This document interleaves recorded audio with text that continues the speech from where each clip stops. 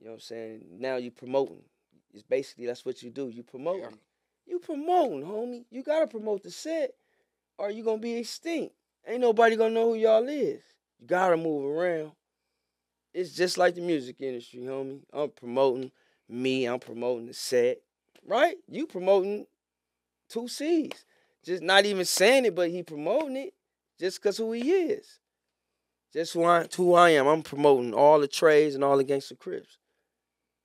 You know what I'm saying? But that's just how it is, man. And I'm happy because I'm the right voice to do it. You feel me? So with you doing music and everything, because you came out with a record, it was over a hot ass beat at the time, the Waka Flocka record, the dun dun dun Oh, dun yeah. dun dun dun dun dun dun. Yeah, dun, man. I had a dun. whole lot of calls over that record, man. Mm-hmm. He said, "Woo." Yep, and yeah, and you had you know, that's when you fired your shot up at you fired your rocket off at Nip, Yeah. and he fired one back. He fired one back. But it's always another side of stuff. Y'all became actually pretty cool, and y'all was, Yeah, but see, y'all was on the verge of doing some things. like that's what I'm saying. Like I tell everybody, it wasn't on no I'ma kill cuz or he said he gonna kill me. It was on some like It was on some rap shit. It was hip hop cuz. shit. Friendly competition. It was friendly Like competition. It was hip hop. quick, Yeah, I'm hard, nigga, and you nigga, hard. you hard on your so side of the that's track, what we nigga. gonna So I'm do. finna. Mm-hmm. And he was bigger than me at the time. I just started rapping. Honest to God, the homies was like, man, we know you be singing and shit. You be writing raps and get in the booth, man, and do some shit. Like, you know what I'm saying? Because I had stopped for a minute, got back to the streets, getting the set back right in order, you know what I'm saying? And then I ended up doing that Hard in the Paint song. That shit went crazy. Dub C called me like, damn, nephew, that's how you do the homies? That's what I knew then. That motherfucker went viral. Shout out to the homie Dub. Shout out to Uncle Dub for sure. And Dub, so you related to Dub C, man. Yeah, Dub, that's man, you know, through my uncle Monster Pookie, that's his little homie. You know, my uncle raised Dub C, man, you know what I'm saying? He tried to keep Dub off the streets, actually, you know what I'm saying? Tried to keep him out the park, out of Holly Park.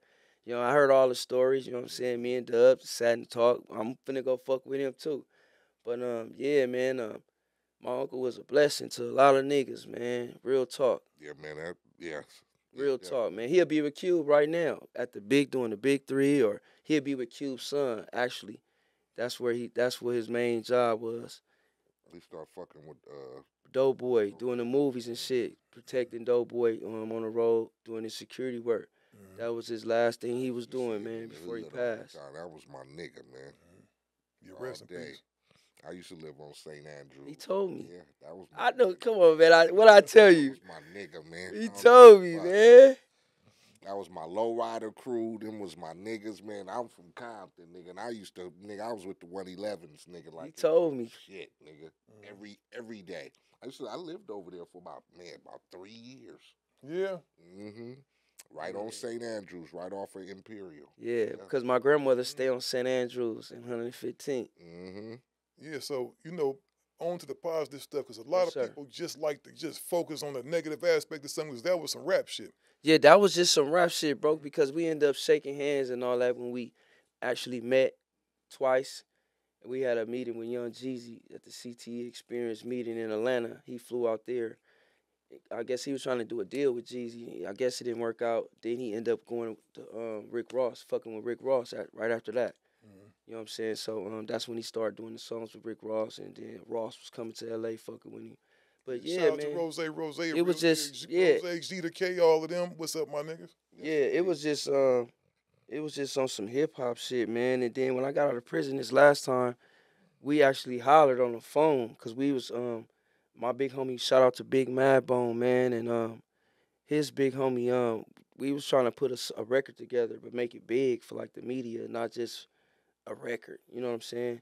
We was gonna make it big, make everybody be involved in this shit, media, all of that shit, because we from two Crip sets that, you know what I'm saying, started a whole lot of shit. You know what I'm saying? Separated the Crip card. You know what I'm saying? So right there would have just brought us, you know what I'm saying? At least it would have showed a little bit more glue to what we trying to do. You know what I'm saying? Rest in peace to the homie Nip. The march, you know what I'm saying? I took my homies to the march. You know what I'm saying? That's what I was going to ask you about. How big was that for you, man, to see in your lifetime, man? I thought it was real powerful, man. They had hit me in my inbox. That was real big. Pac-Man from over there, and his homegirl, Lady Boss Hall. And on Instagram, you look at media like, man, do you trust this shit or not? You feel me? So I hit the nigga Pac-Man like, man, is my safety straight? Am I straight? My safety? And he assured my safety. He's like, yeah, homie, on 60s, you good. We want y'all to pull up. So, you know, I get at the homies. They don't be with it. You know how this shit is. Niggas like, nigga, fuck that and all that. Woo, woo. Then you got some niggas like, well, let's just see how this shit go. Like, you know what I'm saying? So I had a nigga playing good cop, bad cop with me. I had a nigga playing a role, seeing who was talking shit and who wasn't. You know, you got to do it. I play chess, cuz. I play chess, man. And I had the niggas that was fully with it. Like, that's a good thing. You know what I'm saying? But my whole purpose was, if I could get my little homies to this march and they could see my big homies interacting with they big homies from 60s, it'll show them that it was unity back in the days. Like, these niggas was actually like this. We was one set back in the days, us and them. We was one set. And a lot of my little homies don't know that. A lot of they little homies don't know that. Nigga, our big homies caught cases together and all that. It's facts. I done seen it. I done read about it. I know. You know what I'm saying? Did all kind of serve together, partied together, fuck bitches together, all of that. But just due to that one incident, it was a separation, a big one. You know what I'm saying? Indeed. And then, like I say, like, I always be saying, like, shit different. Like, you got big homies now that some niggas be like, I'm about my money now. Fuck what them little niggas got going on in the set. They can have it. Now, when you do that, what's that telling you? Fuck it. Let them niggas terrorize the set, ruin the reputation, no protocol, no DPs, no meetings. Just let them niggas take drugs, get wild, shoot wild, beef with anybody. You know what I'm saying? It's no protocol, no structure. Ain't no structure to it. So that's where the fuck up come in at.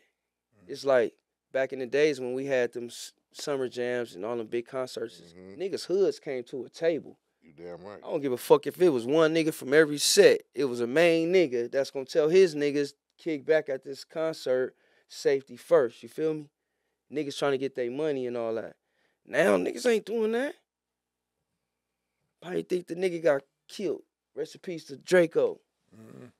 Backstage. It wasn't no. It's crazy. It wasn't. If it's for beef, homie, why we gonna put them together? If we ain't gonna sit them at the table and talk before the shit and get something resolved, it ain't gotta be squashed, but we gotta get some kind of understanding when we gonna get this money today. Some places gotta be neutral zones, my nigga, to where it's like ain't nobody tripping, ain't nobody fucking this up tonight. That's like what happened with me and Nip. Like, our shows was getting separated. And then I'm like, damn, they was scared of me, homie. Oh, yeah. I ain't gonna lie, because they looked at me like, oh, this nigga right here. You know what I'm saying? He, in the industry, his mind, he was already past me when it came to elevating the mind and maturing, homie. You know what I'm saying? I wasn't there yet. I was still finding my way, trying to mature and to be able to go and shake a nigga hand or... It was just, I wasn't there yet. You know what I'm saying? It took a while for me to get there, homie, but getting there is the goal. Once you get there, it's beautiful. Because now you can, now you live through all of that shit. Now you can tell the truth to where your big homies love what you doing. They love what you saying. You ain't out of order in what you saying. Like, I pray before I come in these interviews. That's why I don't be liking to be rehearsed or what you want to talk. Shit, hit me with whatever, big homie. Yeah, you know, we ain't gonna never come with no negativity or no faulty shit. No way. That's not what we do. But sometimes sometimes negative ain't gotta be bad all the time. Like our conversation we having right now about Nip, me and Cuz, we was beefing. Exactly. It's negative, but it ain't bad. We enemies, but it ain't bad. You feel me? It's a positive coming out of it. We talking positive in it. Exactly. I mean, you learn to mature. Same situation with me and Quick. Yeah. Me. Yeah. It was gang shit. And that, but I'm gonna keep it gangster. That's when I paid more attention to you when he dissed you. At first, I used to listen to you with my big brother, but I was like, damn, man, I was more of a Biggie Smalls fan. You know what I'm saying? I ain't gonna lie to you. I love Biggie Smalls more than I love Pac. I'm just keeping it gangster. Oh shit, you gonna have niggas tearing your ass up. Hey, man, nah. But I keep it gangster Tupac, though. Niggas, a nigga told me, still you don't like Tupac. But you can't be mad at me. Friend. You can't be mad at me for the artist I fell in love. That's your opinion. Yeah. I like the nigga that had rapped about swag and popping bottles and bitches and cool riding, living that. I wasn't into the militant. He was too above what I was. He was too above with his raps for me. You know what I'm saying at the time. I couldn't understand all that half of that shit Pac was saying. Like I'm a simple nigga. Give me some gangster, man. Yeah, nigga That's why talking my language when he shit like Eiht and Cube and shit like I can sit and I can understand. But they saying they breaking it down in my language. Right. Actually, man, I thought Biggie. I like Tupac and I like Biggie, but motherfuckers gonna be mad at me saying this. Biggie was one of the. Biggie said shit 10 years. That record came out 20 years ago. What's that? Life After Death and all that shit. Oh yeah.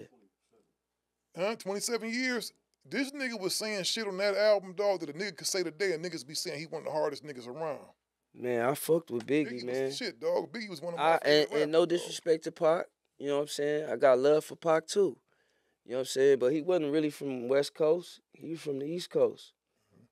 You know what I'm saying? I'm just keeping it real. I mean, it's coming right now. Y'all niggas. You know what I mean? We know the adventures. So I can't really say I'm in love with Pac because he was repping LA and yelling out what we repping and all of that. If anything, nigga, it's going to be Ice-T or Ice Cube. Or nigga, fuck that. Nigga, Tone Loc.